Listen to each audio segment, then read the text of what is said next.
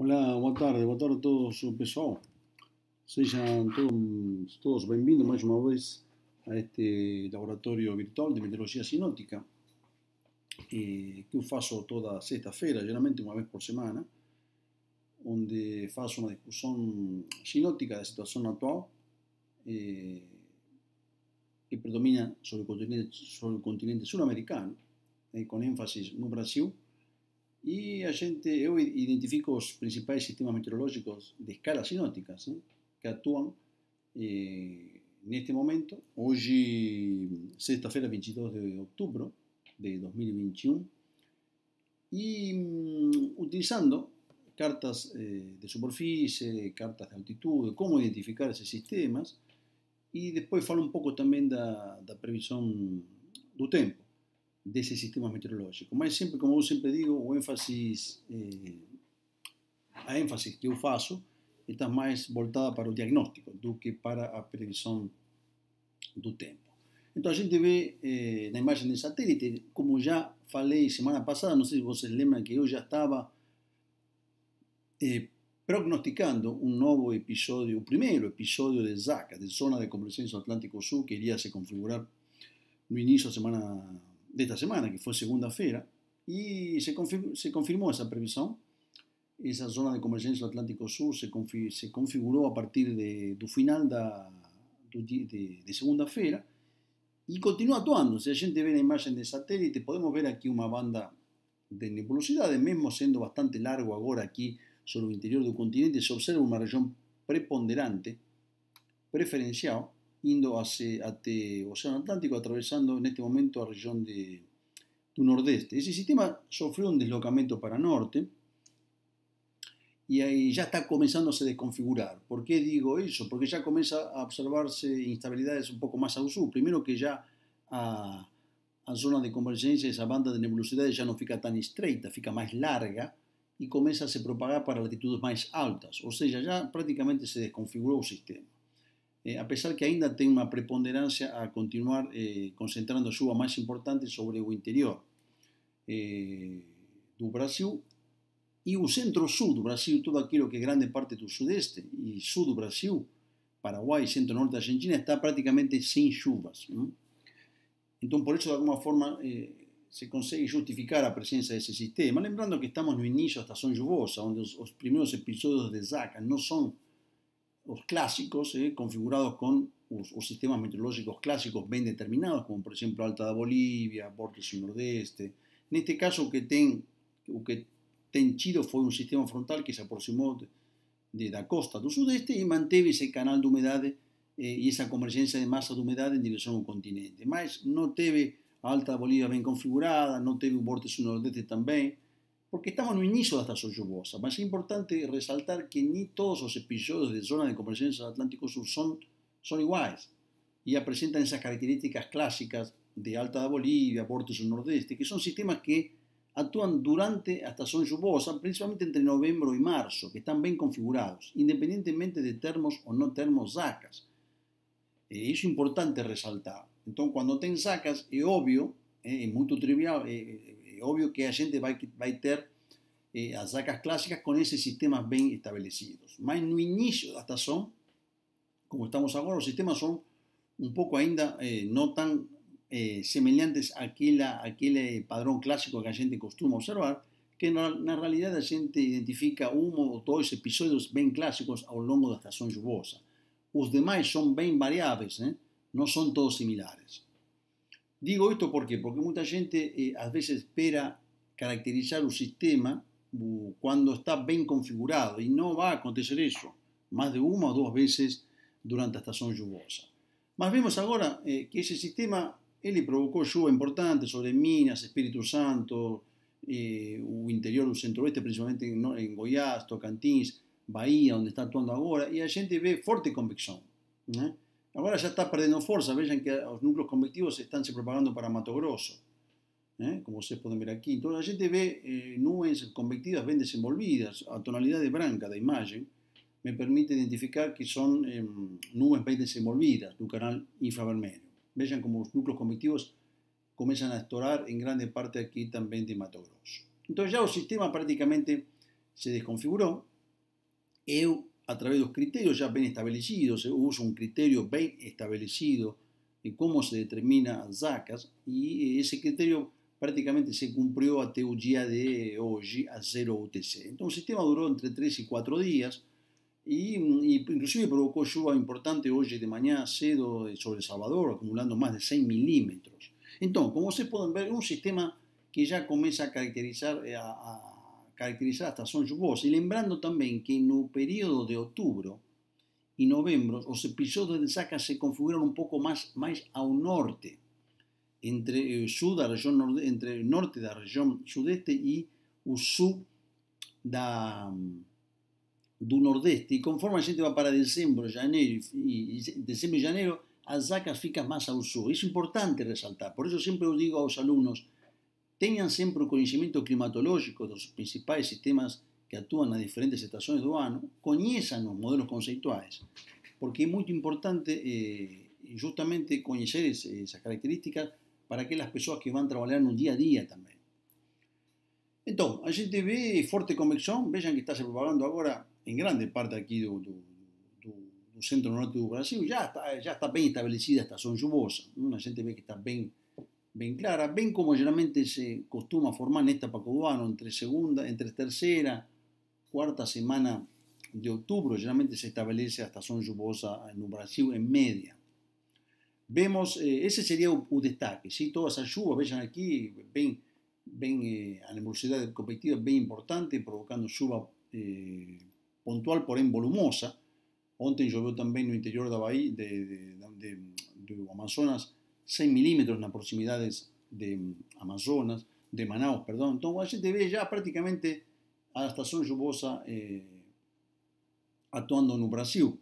O outro destaque, podemos dizer sobre vamos continuar na região tropical para falar da zona de convergência intertropical. Vejam que ela, em função da nebulosidade, ela se encontra mais ou menos entre 9 e 10 graus norte. A imagem de satélite me permite mais ou menos identificá-la mais ou menos por aqui. Vejam que ela tem uma quebradura, mas mais ou menos hoje está bastante bem ativa, como para poder identificar através de imagens de satélite, também no Pacífico. Vejam que aqui está sobre o sul do canal de Panamá, aqui na fronteira com Colômbia, e já vai em direção ao Oceano Atlântico, Mar Aberto. Como a gente pode ver, a gente utiliza alguns critérios, análise dos modelos, por exemplo, o modelo global.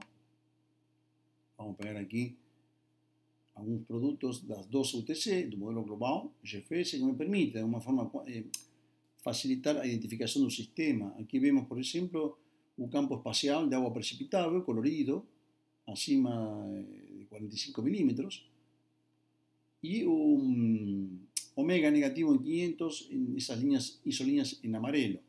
La sobreposición de omega con un máximo de agua precipitable de alguna forma me permite posicionar el sistema. Entonces por eso coloqué más o menos, después vamos a ver en la carta donde coloqué.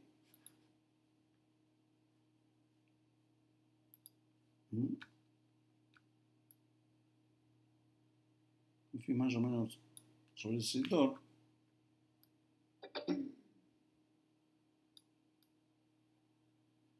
Más o menos en ese sector.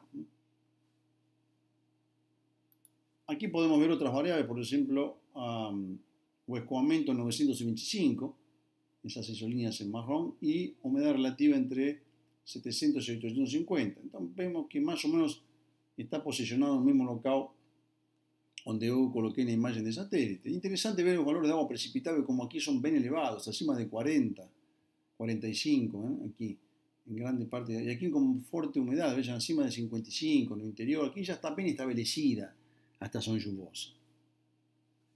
Vamos a ver ahora, continuamos una imagen de satélite en un canal infravermelho. Entonces más o menos, perdón, aquí salió la imagen, mas deixa, vamos a voltar aquí.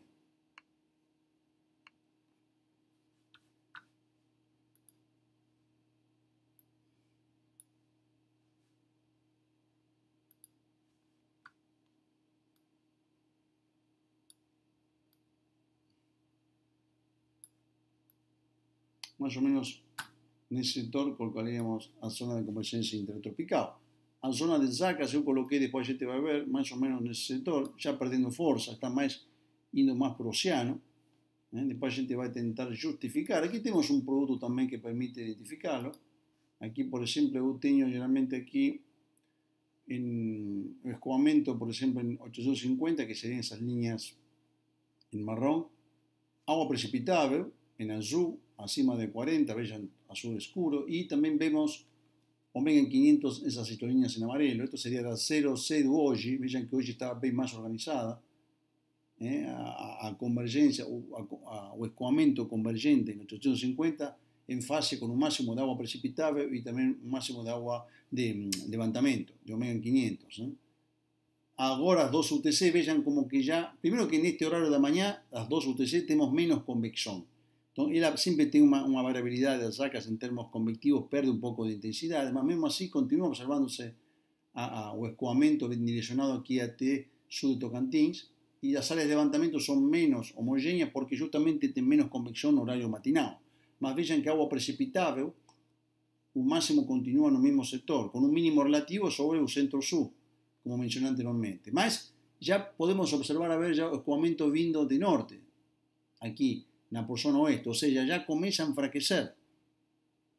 Já fica mais restrita sobre o oceano e aqui até o interior, mas não tão no interior. E aqui já começa a aparecer vento de quadrante norte, sobre Paraguai, norte de Argentina, Bolívia e extremo sudoeste da região amazônica. Ou seja, começa a estabelecer-se um jato de baixos níveis. Isso de alguma forma, por quê? Porque tem um transiente se aproximando-se aqui da Argentina que permite que a convergência vá direcionada justamente a essa frente. Então, o que acontece? A convergência formada pelas Zacas encontra uma concorrência de outra frente que está muito mais ao sul. Então, o escoamento tem que se dividir uma parte para essa frente que está aqui e outra que fica um resquício mais associada a essa convergência das Zacas. E aí começa a se desconfigurar. Mas ainda tem, e isso demora pelo menos 24 horas até desconfigurar-se totalmente. Então a gente pode já ter o escoamento de quadrante norte e ainda manter-se as Zacas, começando a se desconfigurar. Aqui vemos, por exemplo, a altura potencial em 500, como se ve um cavado aqui sobre o sudeste, e aqui também áreas com omega negativo e umidade relativa em 500, acima de 80%. Se vê aqui uma região ainda com levantamento, bem menos do que das 0 de hoje. Está mais organizada do que as 12 de hoje. Então, de alguma forma, por isso, hoje já podemos dar por morta, poderíamos dizer, essa zona de convergência do Atlântico Sul. E, enfim, vamos para a latitude mais alta. Vemos aqui outro aglomerado importante de nuvens sobre parte da Argentina, provincia de Buenos Aires, La Pampa principalmente, que está asociada en parte a un sistema frontal que está en la provincia de Buenos Aires. Después a gente va a ver más en detalle a análisis de la carta. Y también a un flujo baroclínico en la troposfera media que de alguna forma esas perturbaciones ciclónicas que actúan sobre el interior de la provincia de Buenos Aires llenan esas nubes convectivas también con lluvias de tormentas. Ese sería un destaque. Más al sur vemos outros transientes. A gente vê aqui um ciclone bem formado, um ciclone tropical bem clássico, sobre o Oceano Pacífico. Vamos fechar aqui.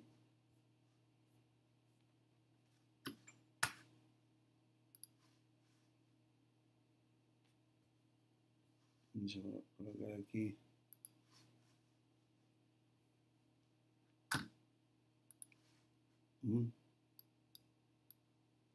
Uma baixa oclusa, que é um ramo ocluso, um ramo frio e um pequeno ramo quente. ¿Sí? Então, esse sistema está atuando no Oceano Pacífico Sul, já começando a afetar a Patagônia Sul chilena. Aqui vemos também sobre o centro da Argentina nuvens altas. Vejam como a interação com a cordilheira me permite ver que todas essas nebulosidades são nuvens altas, são cirros, associadas à presença do jato de altitude.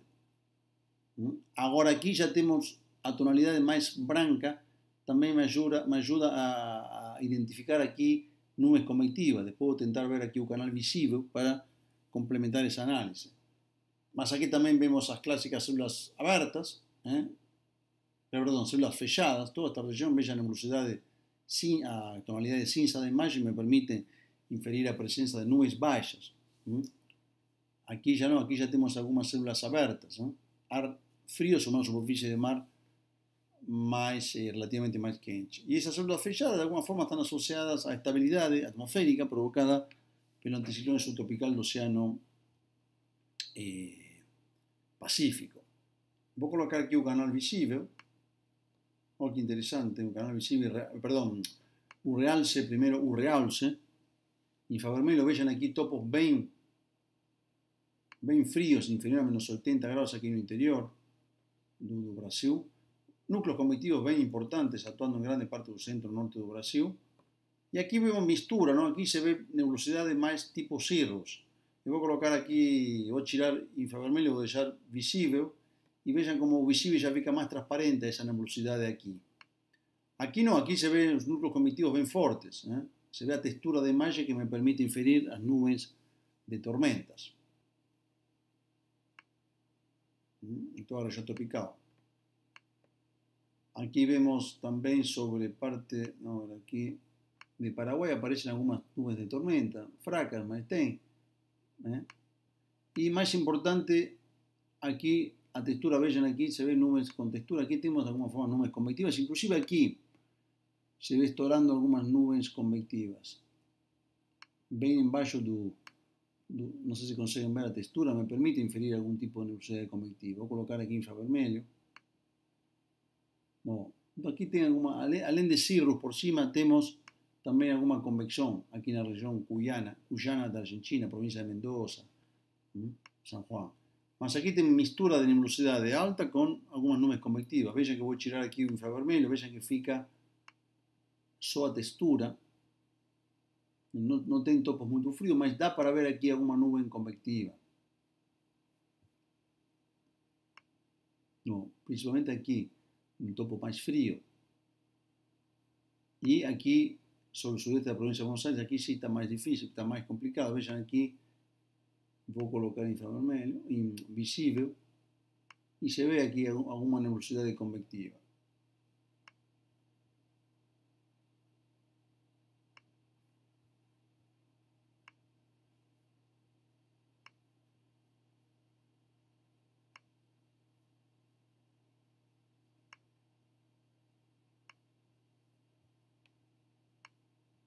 Aqui, por exemplo, também temos nebulosidade baixa, quando coloco visível. Alguma nebulosidade baixa aqui na faixa litorânea de São Paulo e também no interior de Minas, mas nuvens de tempo bom, poderíamos dizer. Aqui já esse tipo de nebulosidade já me permite inferir já o vento de quadrante norte. Vamos ver aqui se dá para ver aqui. Nesta imagem, não sei se conseguem ver a animação como o vento vem de quadrante norte. Sobre Bolívia y norte de Argentina.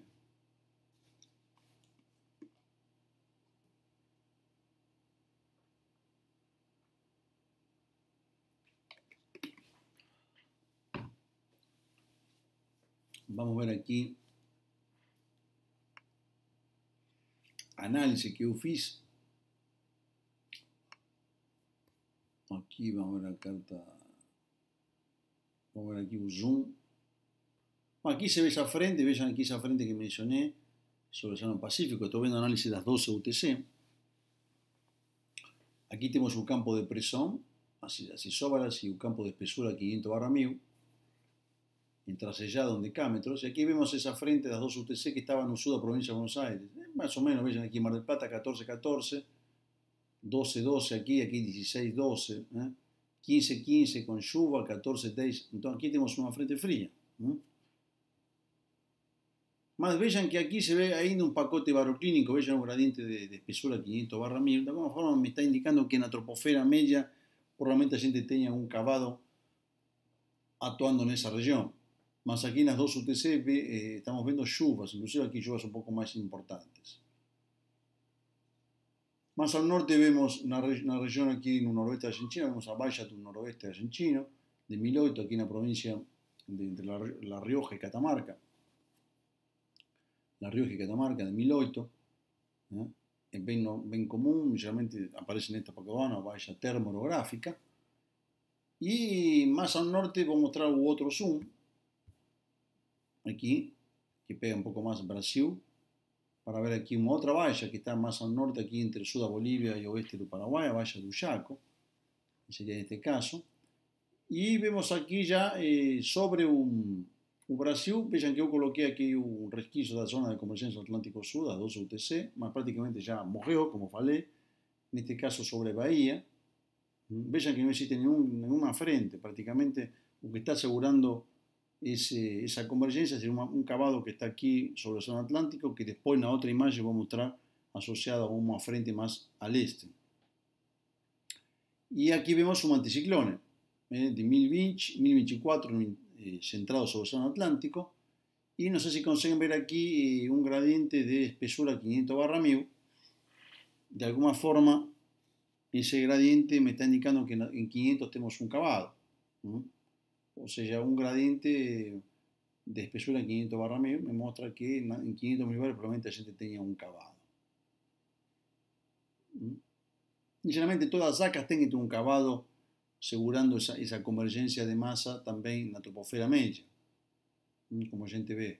Y vean los valores aquí, bueno, aquí podemos ver todos sus orvalos acima de 15, todo ya estamos prácticamente con orvalos relativamente elevados, con excepción aquí en una parte de São Paulo, en función de la subsidencia forzada debido a zacas, que está aquí, a subsidencia desce ao sul. Entonces, de alguna forma aparece una región con orvalos menores, mas no geral los orvalos están bien elevados ya, típicos de la estación lluviosa.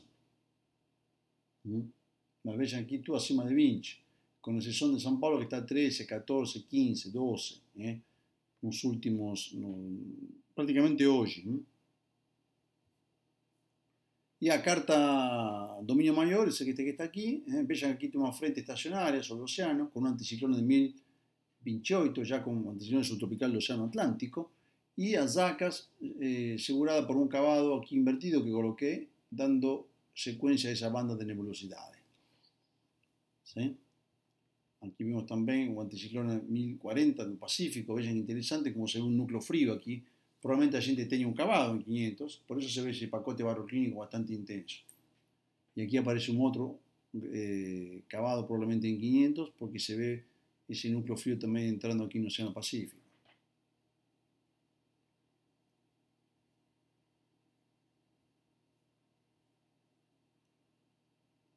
Es bien clásico, ¿no? Para esta época do ano, un padrón bien típico para esta época do ano. Vamos a ver ahora de nuevo los otros niveles. 850 en las 2 UTC, para que ustedes vean cómo ya el escobamiento, ya perde, ya comienza a aparecer un direccionamiento por el sur, o sea, la convergencia de la zaca prácticamente ficó quebrada, no solo ficó un pedacito aquí, y después ya ven todo para acá, por el sur. Inclusive aparece un low level jet, un jato de bajos niveles, aquí ya sobre el norte de Argentina, sur de Paraguay, oeste de Paraguay, sur de Bolivia. Ya se ve claro cómo la zaca está se desconfigurando. Cuando vamos para 700 milibarios, la gente va a ver que ainda aquí ya comienza a verse ese cavado, una región de alta presión aquí sobre el interior de Mato Grosso, más lembrando que en esta época ya a circulación anticiclónica, mismo que ainda aparece, ya comienza prácticamente a no tener relevancia desde el punto de vista dinámico, porque un propio aquecimiento diurno y vence esa posible tampa que llegue ese anticiclone, porque el aquecimiento diurno con humedades que estén muy fuerte, muy elevada, o aquecimiento provoca levantamiento y barre con esa pequeña tapa de ese anticiclone, como la gente ve una imagen de satélite. Más ese cavado que está aquí, de alguna forma, esa parte delantera, de alguna forma garante esa banda de nebulosidad ya con una zaca ya más oceánica. Más al sur vemos aquí un predominio de una crista en 700, y aquí ya otra perturbación que se ve que la gente veía en un núcleo frío, en un campo de espesura 500/1000, se ve aquí un cavado con bastante importante adentrando sobre Chile, la falla central de Chile, y ese otro más importante, más retirado para oeste, en el Océano Pacífico. Vean que a isoterma de cero, esa línea preta, está aquí atravesando prácticamente el centro de Argentina y después sobe acompañando un cavado, porque un cavado es un sistema dinámico, un cavado dinámico es un sistema frío. Entonces ele apresenta un núcleo frío ese cavado. Cuando vamos para 500, aquí más una vez se ve un reflexo de ese cavado,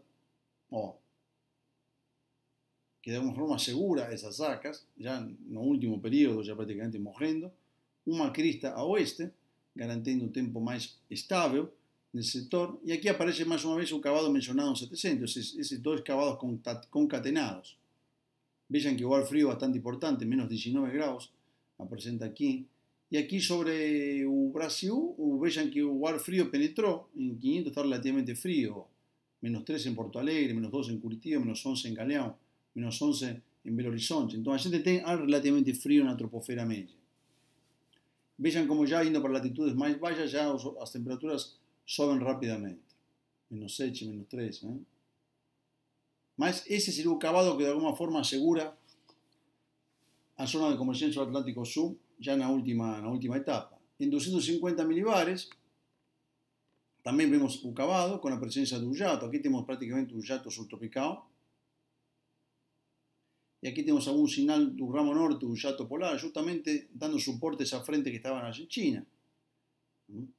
Y aquí prácticamente tenemos un ramo norte del jato polar, que viene así,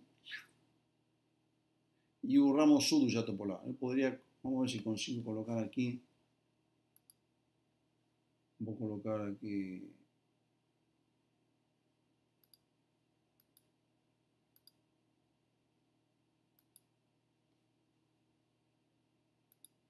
Voy a colocar.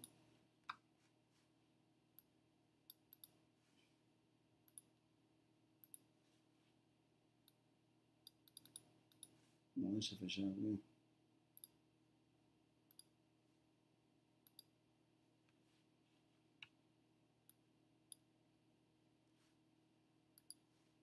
Agora, aumento o tamanho. Un jato subtropical. Un ramo norte del jato polar, prácticamente. Aquí tengo una punchina del jato subtropical, también puedo colocar. Un ramo norte del jato polar va a ser aquí, una parte que ven por aquí.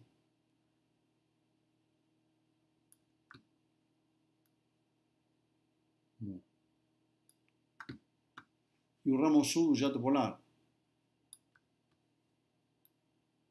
Aquí tengo un ramo sur.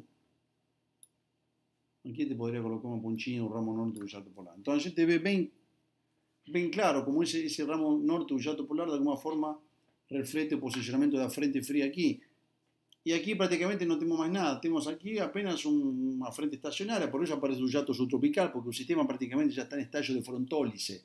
Un gradiente de temperaturas muy fraco, desaparece el jato polar y apenas aparece un jato subtropical. Mas vemos que, por ejemplo, aquí se ve toda la alta Bolivia, está más o menos posicionada por aquí, mas no está bien establecida, no tiene vórtice nordeste, prácticamente. Y cuando la gente va, vamos a ver aquí la línea de corriente, en 250, bien parecido. Vean que vemos aquí, ese cavado, vean aquí toda esa área con divergencia. Justamente esa color verde amarelo representa divergencia de altitude. En una región muy quente y húmeda, justamente eso favorece la convergencia en superficie y el levantamiento. Entonces toda esta región justamente me posiciona de alguna forma las sacas. Aquí se ve un reflexo de alta Bolivia. Y aquí tenemos bastante divergencia en la actividad prefrontal asociada en este caso a ese cavado, que se ve también en 500 milibares. La gente ve en 500 milibares. Tenemos un cavado frontal que está más al sur. Y aquí tenemos todo un pacote baroclínico. Todo este gradiente de altura geopotencial de alguna forma contribuye para detectar vorticidades ciclónicas en el sector, y ahí aparecen algunas áreas con tormenta. Vamos a ver aquí. Cuando vemos altura, línea de corriente en 500, más una vez se ve alta aquí un reflexo de anticiclones. Aquí se ve cavado. Y vemos aquí a temperatura en 500, vean que está todo inferior a menos 12 grados. Son temperaturas bien bajas. Aquí mucho más bajo, inferior a menos 17, 18. esa área na cor lilás, y omega negativo está en amarelo.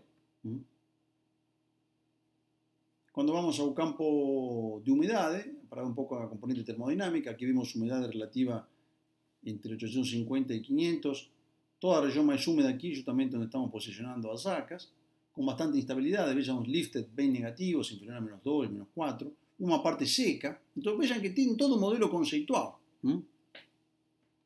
de zacas. Y aquí otra área húmeda e instable asociada a esa frente que se aproxima principalmente. Además, vean que aquí está todo muy instable, inclusive en la región norte. Cuando la gente va para ver el índice K también, valores acima de 30 y 5, índice K, y aquí toda una región inferior a 30, o sea, ya a parte seca, que se encuentra al sur de las zacas. Y aquí esa otra porción que es más húmeda asociada, ¿no?, a esa aproximación de ese sistema que está más al sur, y aquí tenemos probablemente aquí alguna perturbación de onda curta. La gente va a ver ahora en 500, que la gente vio.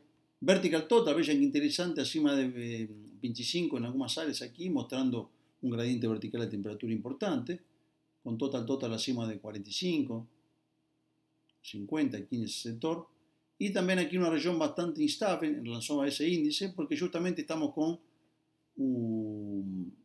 una perturbación en 500, un gradiente de altura potencial en 500 bastante fuerte, y son de alguna forma me mide un vertical total también relevante, en función probablemente de termos un gradiente vertical de temperatura importante entre 850 y 500. En la región tropical mucho más homogéneo, no existe un gradiente vertical, como no existe barotropía, es muy difícil hallar vertical totals relevantes. El gradiente vertical de temperatura es prácticamente homogéneo, no es muy importante, ¿sí? A disminución de temperatura con altura en una región tropical. Es todo quente prácticamente. Y el vertical total, vean que interesante, perdón, CAPE, bien instable aquí, bien elevado aquí en la región de Bolivia, Mato Grosso, justamente donde estamos observando en este momento fuerte convección. Lembrando que de mañana generalmente el CAPE no es tan importante cuanto de tarde. De cualquier forma, aquí ya 12 UTC, ya aquí la radiación solar es bastante fuerte ya en algunas áreas, ¿no? Vamos a ver aquí la altura potencial de 500, las 12 UTC. Vean más una vez lo que falé anteriormente. Vean que aquí aparecen omega negativo, esas áreas en Siam. Me muestra de alguna forma las ondas cortas embebidas en un flujo baroclínico. Todas esas instabilidades, de alguna forma, son las que provocan esas lluvias. Más do que a presencia de esa frente que habíamos observado sobre el centro-sur de la provincia de Buenos Aires. Aquí también vemos ese Cavado, vean que existe un gradiente de altura potencial, o sea, aquí existe una cierta baroclinía. Y la parte delantera de alguna forma asegura esa zona de convergencia del Atlántico Sur que ya está perdiendo fuerza.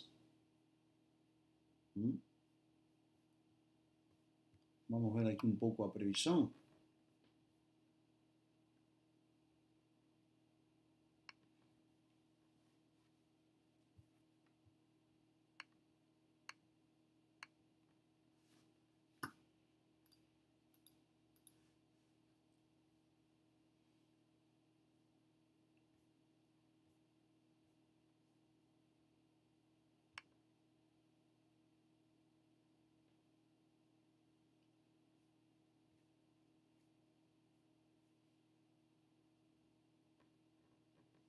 Vamos ver los índices. Primero vamos a ver aquí.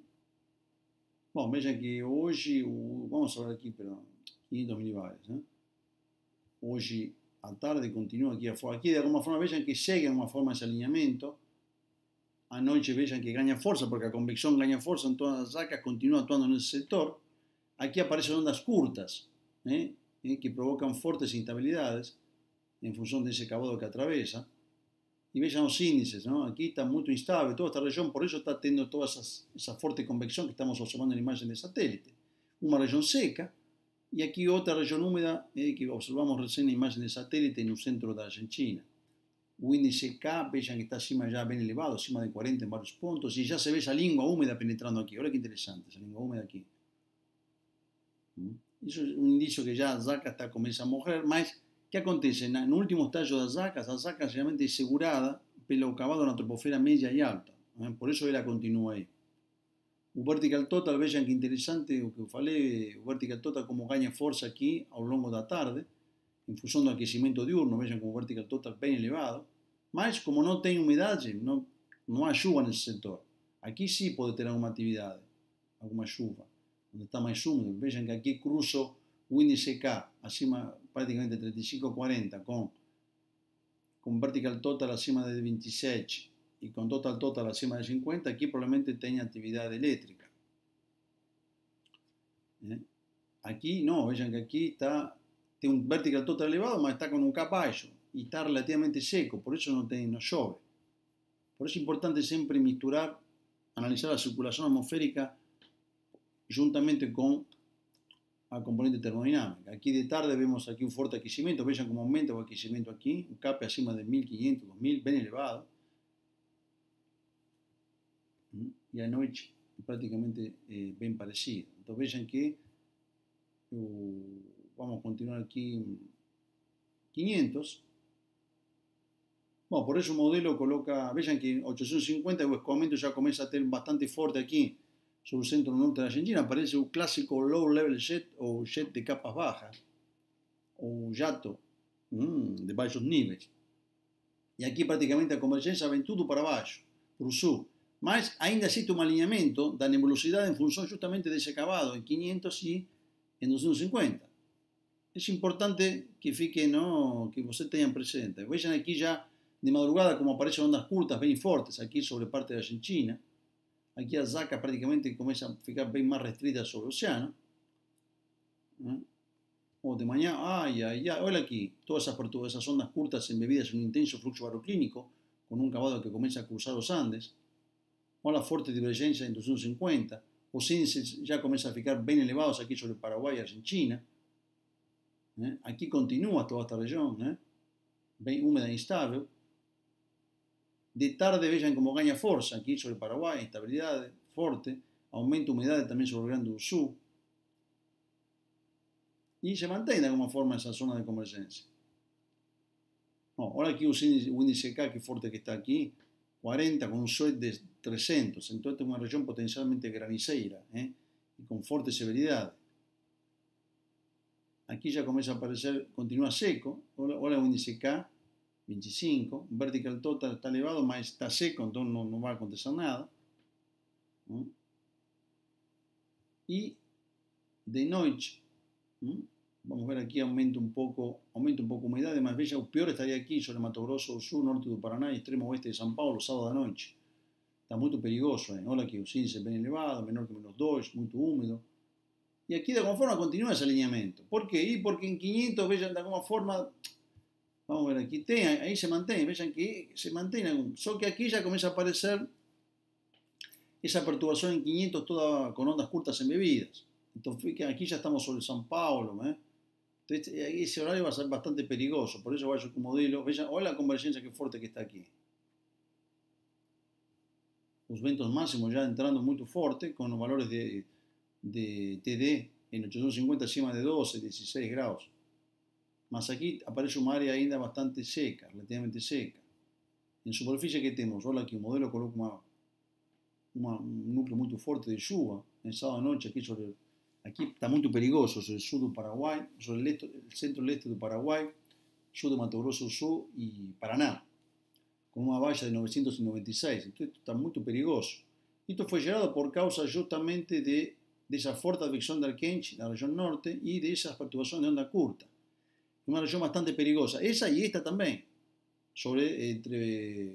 no nordeste, no nordeste da Bahia, Piauí e parte do Maranhão e Tocantins, indo em direção ao centro do Pará.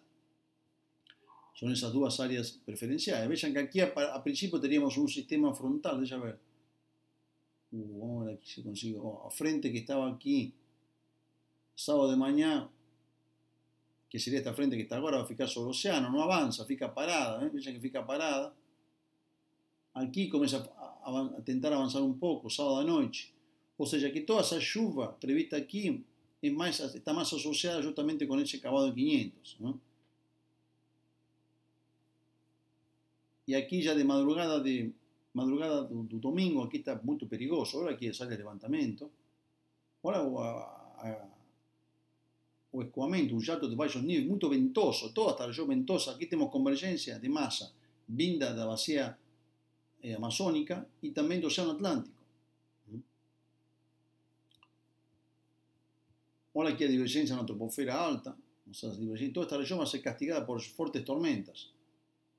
Entre Mato Grosso do Sul, centro-oeste de São Paulo, já de madrugada do domingo. Olha aqui, com muita instabilidade. Aqui provavelmente são situações propensas a formar linhas de instabilidades embebidas na parte dianteira desse cavado.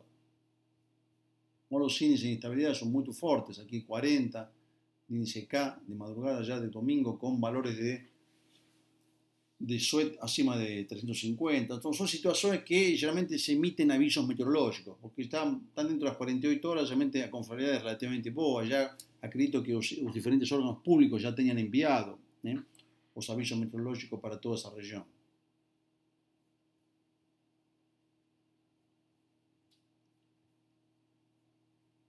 Ahora aquí vamos a ver aquí de tarde, no, de mañana, perdón, vean aquí prácticamente una línea muy fuerte que va a atravesar un triángulo mineiro sur de Goiás. Aquí está a frente, más al sur, podemos verla más al sur, ya ver aquí. Bueno, aquí vean esas ondas curtas embebidas. Aquí tengo un cavado con ondas curtas embebidas. Y a frente estaría aquí sobre el sur de Santa Catarina, al principio, sobre el este de Santa Catarina. Entonces, se combinan dos factores, a frente que avanza por el sur y ese cavado en 500 que genera todas esas instabilidades. Por eso este módulo está colocando mucha lluvia aquí ya durante la primera parte del día de domingo. Después parece que se desmancha, una parte fica más al norte y otra fica acompañando a frente, que estaría en el sur de São Paulo en un domingo tarde noche. Vean como las perturbaciones en 500 continúan, a 18 UTC. Entonces es una situación bien característica y bien complicada. La región más castigada va a ser esta que está aquí, ¿no? Oeste de São Paulo, norte de São Paulo, sur de Goiás, la región de Campos do Jordão, algunas áreas do Vale do Paraíba. Tienen que ficar atentos. Puede mudar el posicionamiento de las áreas con severidad, mas toda una amplia región propensa a tener tempestades severas. El vertical total generalmente vean que fica más elevado, más al norte. Eso significa que la chance de granizo está más restrita en latitudes un poco más bajas. Porque vean que el CAP no es muy elevado. O que está siendo muy elevado o índice K, acima de 40, y el SWET. Entonces, probablemente el SWET está elevado porque el total está elevado. No, perdón, pero cisalamiento que existe entre 500, que vean que 500 es de oeste-noroeste, y 850 es prácticamente perpendicular de noroeste. Entonces ahí forma un cisalamiento importante, cisalamiento vertical importante. Entonces hay que ficar atentos, es una situación bien peligrosa en el día domingo. Mas vean que después las instabilidades es como que São Paulo con el este de São Paulo fica una región dividida entre una parte más al norte con severidad y una parte más al sur. Mas eso puede mudar ainda. Entonces, por eso es importante acompañar las previsiones con frecuencia. Porque está claro que el domingo, entre sábado y domingo, va a ser una región, un periodo bastante complicado para acompañar porque tenemos severidades, no se descarta algún tornado esporádico en la región comprendida, como falei, entre el norte do Paraná, Paraguay, sur de Mato Grosso do Sul e parte de São Paulo. Ficar atentos. Tá bom, pessoal? Por enquanto só isso, espero que tenham aproveitado. Dúvidas, podem escrever aqui vou colocar na minha página de YouTube, e aí vocês podem tirar dúvidas que vocês acharem necessárias. Um abraço para todos e bom final de semana. Tchau, tchau.